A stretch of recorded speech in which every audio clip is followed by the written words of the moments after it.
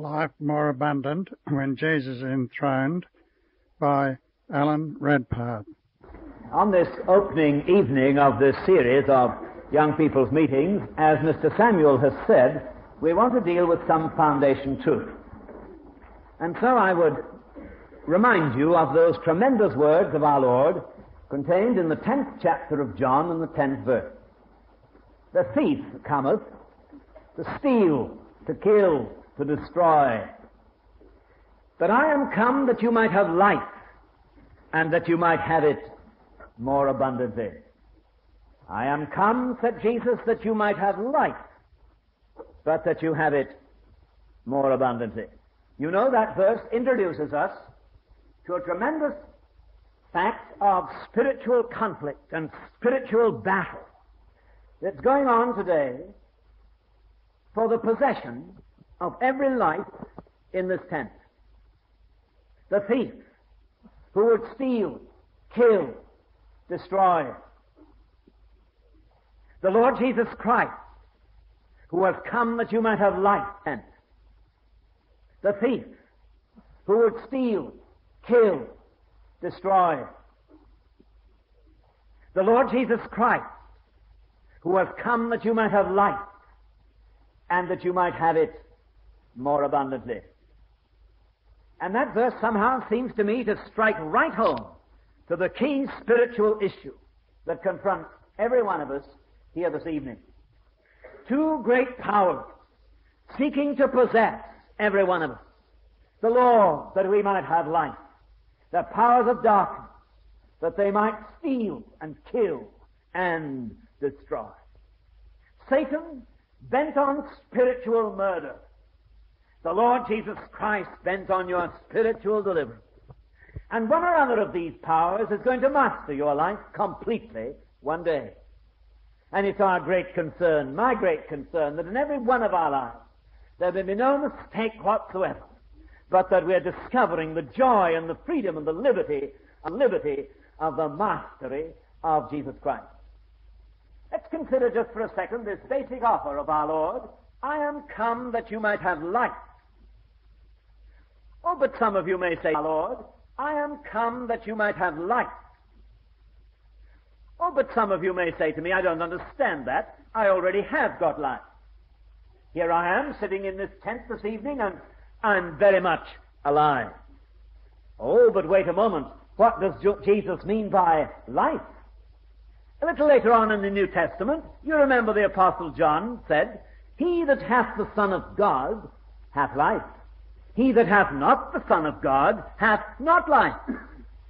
Now, the issue about which Christ is speaking centers not around physical life or mental life, but spiritual life. You see a man walking along the street in Keswick and you say, that man's alive. What do you mean? Well, you mean he's got physical life, or else he couldn't walk. You see somebody else sitting at his office desk and you might say of that person, there's a live man. What do you mean by that? Well, you mean that intellectually he's on top. See, he's on top of his job. Emotionally, he's alive. But neither of those men have come to live in the sense of this that Christ is presenting us with until they've come to know Him and to be rightly related to God through Him. He that hath the Son of God hath life. He that hath not the Son of God hath not life. Now, you know, this is awfully unpopular. But sometimes truth is unpopular. And one of the great secrets of getting into real life and victory is facing some unpleasant reality. And the fact of the matter is this, you know, that if you haven't really come to Jesus Christ and know Him personally, well, there's 1/3 of you not alive. Some people say the Christian's the sort of fellow who isn't all there. Well, now, with every respect, it's the person who isn't a Christian who isn't all there. Because 1/3 of him is still dead. He has physical life and mental life, but until he's come to God through faith in Jesus Christ, he's 1/3 dead. The deepest part of him has never come to life. It's but a capacity. Oh, but you say, how did that happen? Well, you know, of course, the Bible tells us that it happened a long, long time ago. When from the very beginning of human history, the man whom God created in His own image, that he might worship Him and serve Him, The man to whom God gave perfect freedom and perfect liberty, but only under the acknowledgement of the sovereignty of the God who created it. That man decided he'd try an experiment. He'd try to run the world and run his own life without the God who made it. And this led to disaster. This led to the loss of life, to the loss of spiritual life. For God's offer of life was entirely dependent upon man's submission to God's sovereignty. But from the very beginning of things, the human race rebelled against the sovereignty of God, and from that day it passed out of life into death in the spiritual sense of the word. And you and I are all born like that. We're all involved in that drastic rebellion. And as a matter of fact, let's say it very quietly to ourselves, but honestly, every one of us here has given personal assent to it too. There's not one of us who's an exception to that. Not one of us who at one time or other in our life hasn't rebelled against the authority of God and decided to try and run our own lives and preferred it that way. You see, from the very day we're born, there's something instinctive in us that hates God's authority and loves our own way. Hates the whole principle of submission and loves our own determined way of life. You check that in your own mind. Check it with the smallest child that you've ever seen, that little baby that when comes into the world, her mother says, "My, what an angel," but it isn't long before she discovers there's something other than an angel come around the place. And the moment that child has ability to choose between right and wrong, have you ever met a boy or a girl who has automatically chosen right? Of course, I know that modern education says let the child express itself. Have you ever been in a home where they've tried it? It's absolute chaos. Complete and absolute chaos. I'm terribly sorry to say this to any teachers who may be here and to grieve you in any way at all. But you know, that is never the spiritual principle. This, of course, is modern philosophy. You see, modern psychology has indoctrinated this generation to believe that you and I, self, are basically good. And all we need is education and refinement and civilization and so on, and we'll gradually become perfect.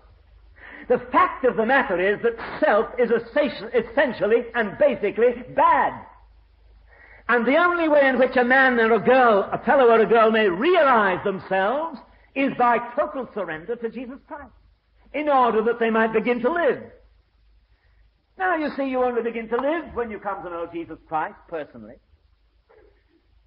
Well, now, you say to me, but listen, if I was born like that, and there's something in me that's anti-God, and I'm prepared to admit that that's perfectly true, I don't see why I should be blamed like that. After all, if I've got a bad temper, look at my father, he's got a worse one.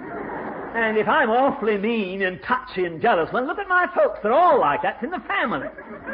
This is hereditary, can't help it. We were brought up like that. See, it's been in our household. You don't know me, you say, and don't know my family.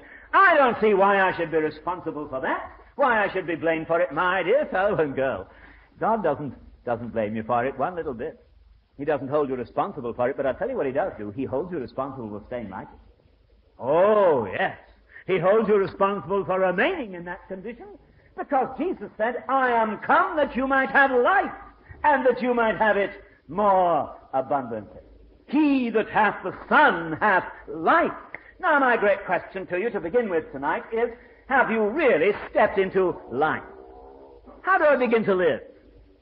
Well, of course, you know the favorite text of so many people, which is quoted by millions of people, but not always, but very frequently misunderstood and misquoted. John 3:16. God so loved the world that he gave his only begotten Son, that whosoever believeth in him should not perish, but have everlasting life. Now, don't get away with this idea that everlasting life means it sort of goes on forever. Well, of course it does. But that isn't the real meaning of the word at all.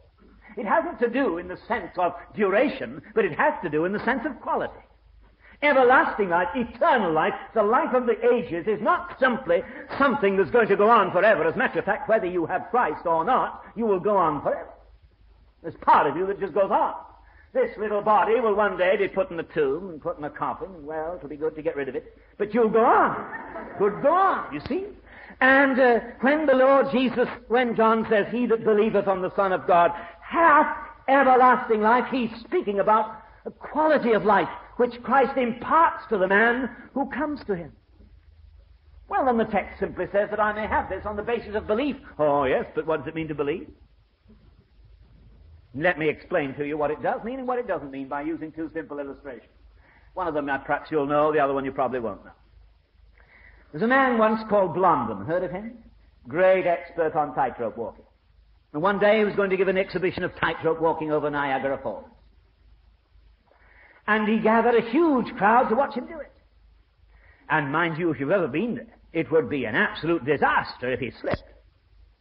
Like one day I was sitting behind a pilot in an airplane away far from here, and I said to him, "Excuse me, sir, have you ever had an accident?"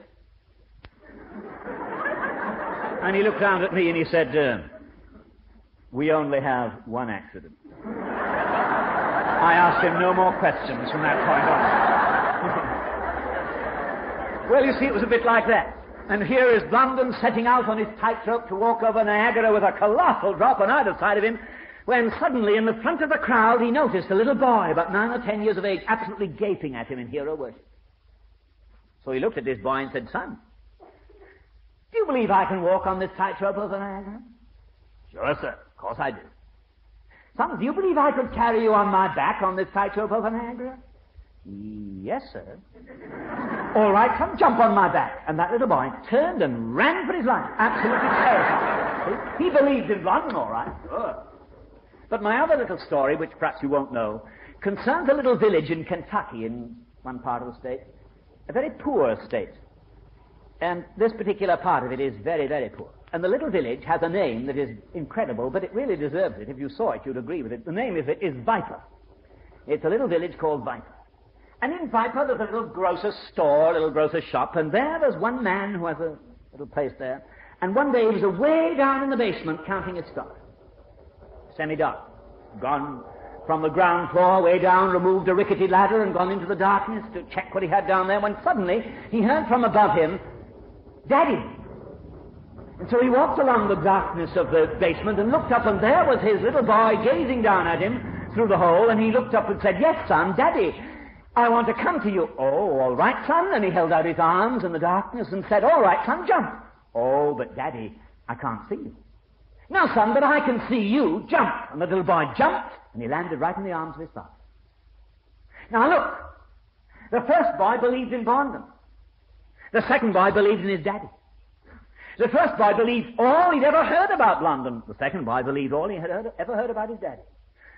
But the first boy refused to believe onto Blondin, and the second boy believed onto his daddy and committed himself to his daddy and fell right into his arms. The late Dr. Campbell Morgan says that faith is volitional surrender in answer to intellectual conviction. That's rather a sounding statement, but it's awfully true. Volitional surrender in answer to intellectual conviction. And if I may just put that very simply to you, it just simply means this: that to believe in Jesus Christ in the sense of being related to God by faith in Him does not mean simply that I believe all about Him in the sense that I believe historic facts in the Bible. It doesn't mean simply that I believe in Him as a person who lived, but it does believe that I so have recognized His authority as Lord and Master that I have committed my life completely to Him and I am His. This is faith. Faith is not a statement, it's a step. Not a statement of doctrine. What a statement that was from my good friend George Duncan today when he said, some people are as sound as the devil. Well, that's true. The devil's a first-class fundamentalist.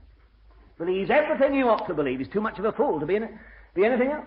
Not such a fool to be anything else. He believes it all, absolutely everything he should believe, but he's a devil and he's in hell. And you may have intellectual conviction about certain truths, and you may believe your Bible from Genesis to Revelation, but until there's come a point in your life when you have committed that life in totality to Jesus Christ as your Lord and Savior, you haven't begun to live. Have you got life? I'm so afraid of some people who get awfully near to this, but don't quite get there. May I illustrate a moment? Years ago, I used to play rugger. Played for Northumberland against Yorkshire several times, and against other counties around here. I remember on one season, I suppose, am I not getting old? It must be before you were thought of, some of you. But I remember years ago playing a championship match between Northumberland and Yorkshire, and it was the final match of the county championship of that season. It was a very important game. We were playing at Hull, and everything depended on who won this match as to who was the champion county. What a battle it was. just about 2 minutes before the end of the game, Yorkshire were leading by 1-drop goal, which at that time was 4-0. Just before the last whistle, one of our 3 Qs got hold of that ball and dashed through the opposition and scored away out at the corner flag. Yorkshire 4, Northumberland 3. Now you all know, I imagine, in this enlightened country, that when you play rugby football, a try has to be converted. And this is done by bringing the ball back 25 yards at right angles from the place where it has been scored, and it has to be put between the upright bars over the horizontal. Well, you know, that day I shall never forget. To this day, it rings in my mind. It's registered. I remember the ball being brought back and placed down on the ground, and I remember the silence that fell upon that great crowd that day. For everything depended on that kick. If the try was converted, Northumberland came back to Newcastle victorious. If we missed it, we went back beaten. I was awfully sorry for the fellow having to take the kick, especially if it happened to be me.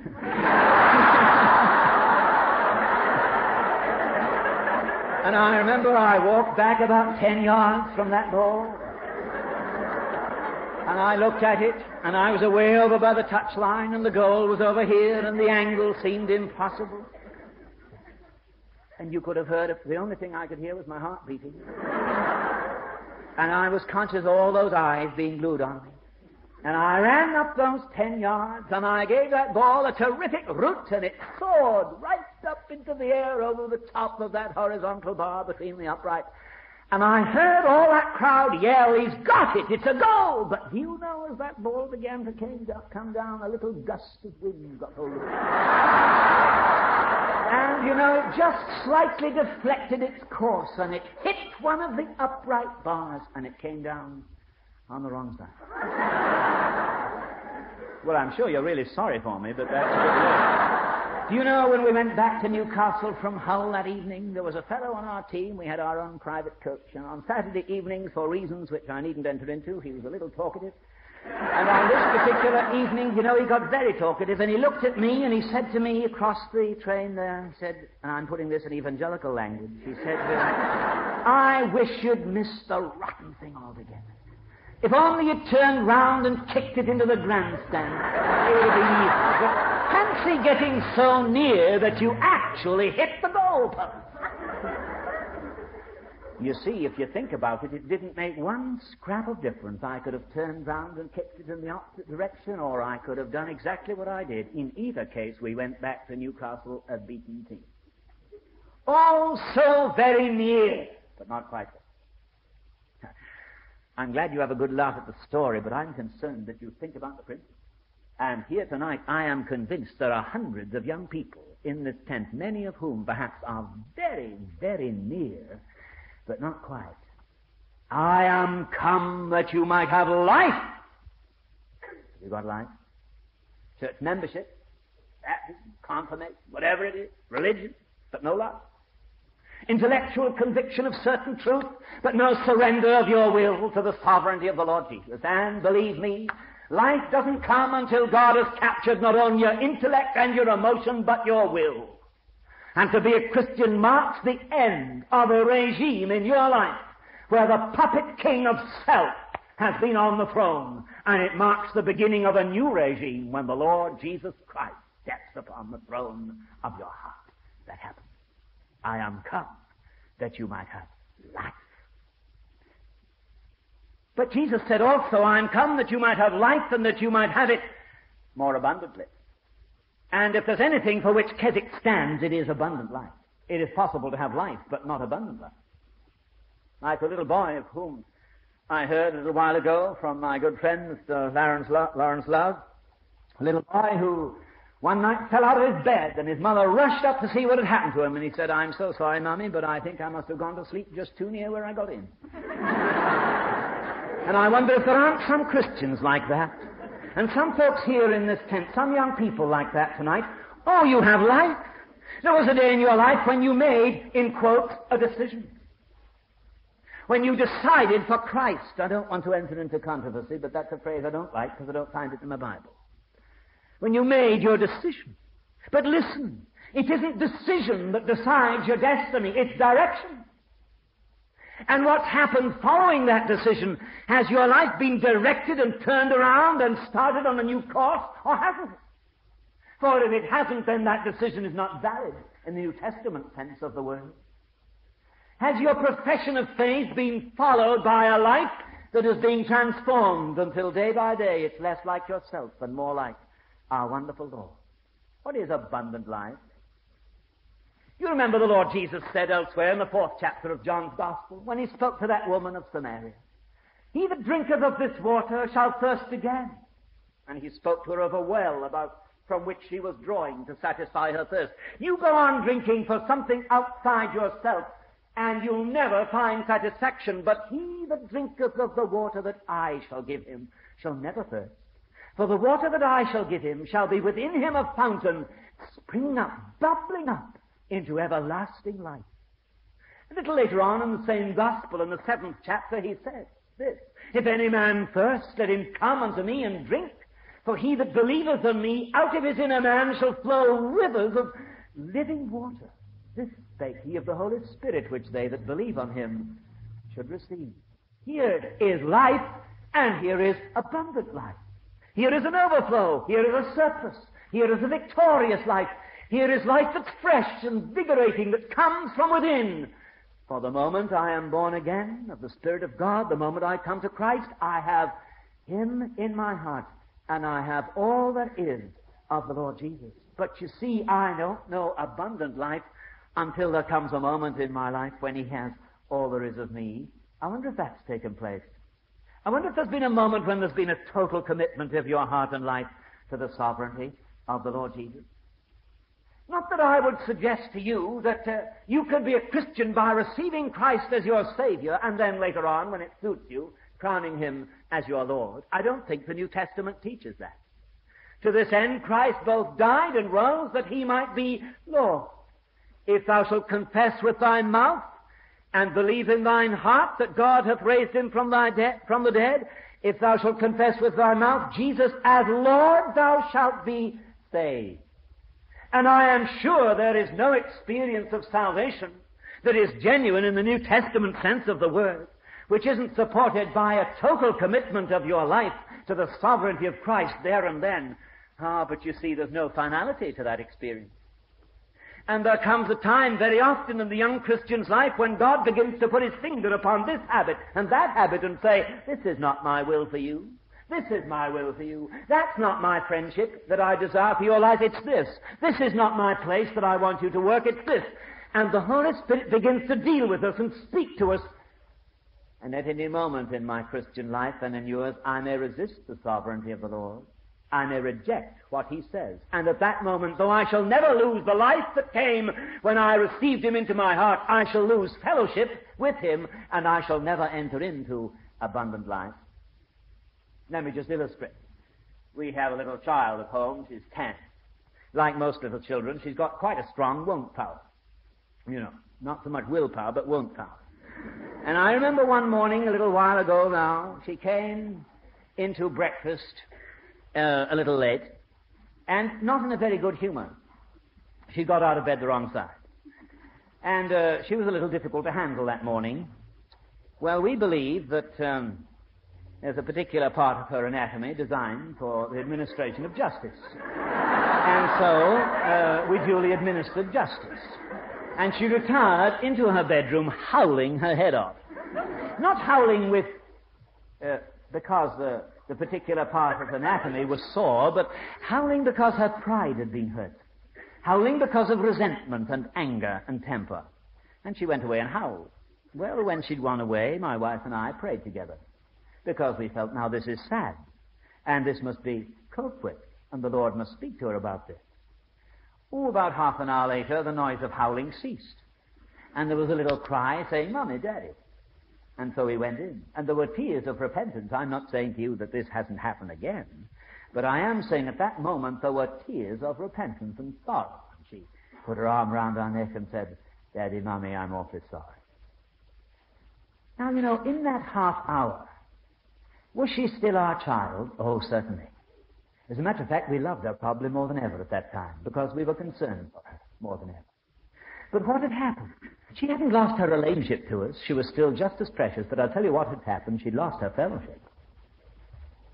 And there was a break in fellowship between her and her parents, which was restored at the moment of sorrow.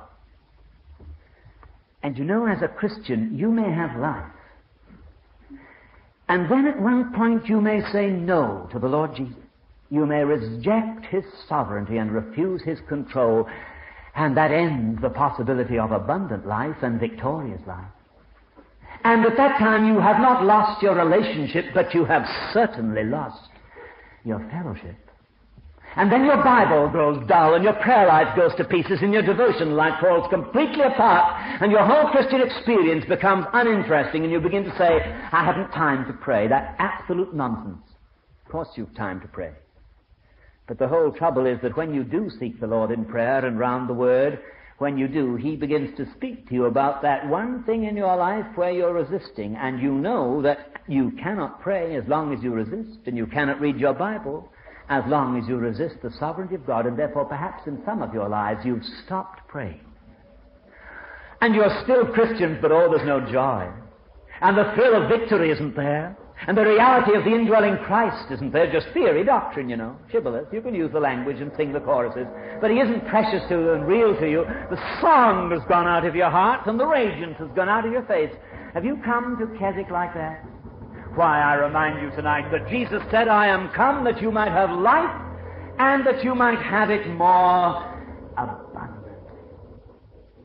The thief has come to steal, to kill, and to destroy. But He's come that you might have life and have it more abundantly. You know, years ago now, I was spending a holiday in Scotland and walking one day up the side of one of Scotland's lovely lochs, seawater loch. And I did so, I noticed a man in the middle of the loch up to his waist fishing. He was letting out the line, pulling it in, letting it out and pulling it in. And as he pulled it in, you know, he bent it double. And I knew there must be something at the other end of the line, so I got very interested and stood and watched, but nothing happened. He just went on letting it out and pulling it in. So, guessing what was taking place, I said to him, excuse me, sir, but what are you doing with that fish? And without looking round at me, but just going on doing this, he said, I'm drowning it.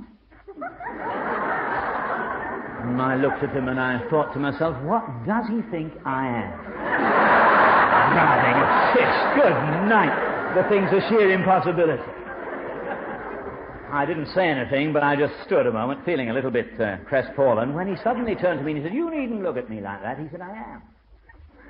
He said, I've got a great big salmon on the end of that line. And he held on to one hand, you know, letting it out, letting it in. He said, if I pulled that salmon in now, it would snap my line. It's too heavy for me. It's too strong for me. And if I tried to pull it in, it would break my line. But I'll tell you what I'm doing. I'm playing with it. I'm playing with it. And I'm tiring it out. And I'm exhausting it. Because it's only a live salmon that at the spawning season can come in here and swim against the current. And I'm just playing with it till it's so tired that I can turn its head downstream and it'll get water in its gills and it'll drown. I looked up a book on fishing and found he was telling me the truth. That's the thing that staggered me most. It was true.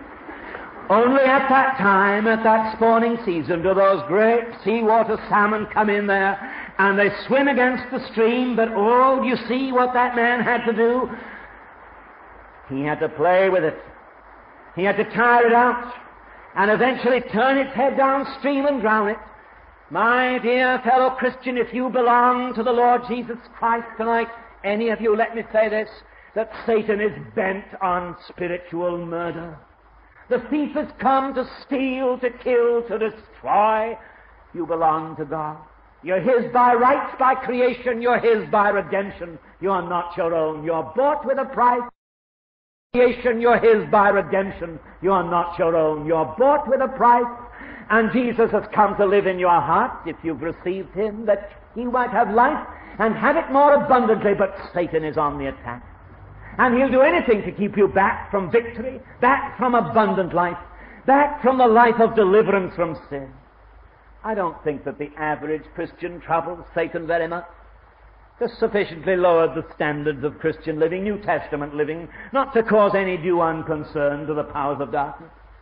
But if I speak tonight to some young people who are just sick of the way they've been living, just tired of defeat, and fed up with compromise, and knowing that their Christian life are not getting anywhere, and they've lost their fellowship with the Lord and the radiance of their lives, and you long to get back into victory and blessing and power, I tell you, Satan's on your track to steal, to kill, and to destroy.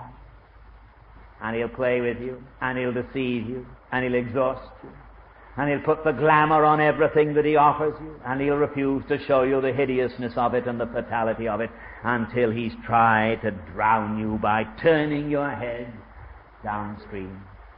But against that enemy there stands the risen Lord, who offers to you tonight life more abundant. Is that the life you want? May I just give one simple further illustration, then I close. Years ago I was speaking at a Youth for Christ meeting at that delightful Midland resort, Stoke-on-Trent. And I remember after the meeting I met a man who was in the Salvation Army. And I've never forgotten that man. What a radiant testimony. His face just glowed. And he told me the story of his conversion. Do you know, he couldn't read or write, neither could his wife. But one day he went out to a street meeting, and there in the open air he received Christ into his heart. It was a Saturday night. And the next morning he went off to the holiness meeting, and he came back for lunch absolutely miserable. And his wife said to him, "What on earth's the matter with you? I thought you got converted last night." "Yes," he said, "I did. But you know," he said, "everybody at that meeting this morning had a great big red jersey on but me, and I felt so out of place." "Oh," she said, "that's simple. I'll knit you one." So she knitted him a colossal red jersey, for he was a very big man. And he went out the next Sunday morning with this great red jersey and so proud of it. But you know, he came back just as unhappy. "Now," she said, "what's gone wrong with you this time?" "Oh," he said, "everybody else in that meeting had great white letters written on their jersey that I couldn't read, and I hadn't anything, and my jersey looked all wrong." "Oh," she said, "I don't know what to do about that. I can't read or write." But you know, she sat the next morning at her window, and she looked across the road, and she saw a man suddenly arrive outside a shop with a ladder. And he got up the ladder and climbed to the top of the shop, and he began to paint a sign over the shop window. And she thought, "I know what I'll do. I'll copy everything that man's writing onto my husband's jersey." And you know, she did. And he went out the next Sunday morning to that Salvation Army meeting, and he came back absolutely thrilled. And you know, he said, "My dear, they all said to me, I got the best jersey of anybody." Do you know what he had written on it? "This business is now under new management."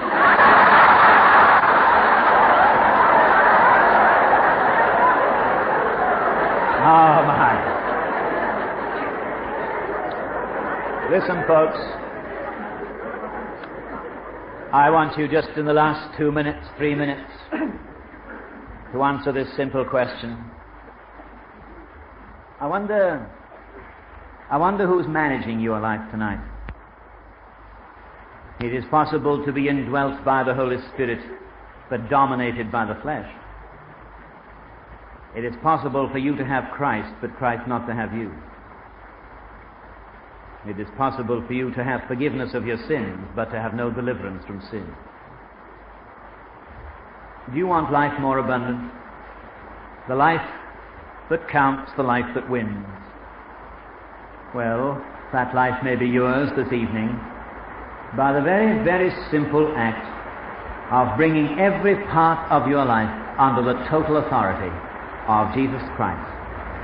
By the ending of every controversy in your heart with Him. By stopping arguing with God about things you know are wrong. By letting the Lord Jesus have His own way with you. You prepared to face that? That's basically the fundamental issue of this meeting.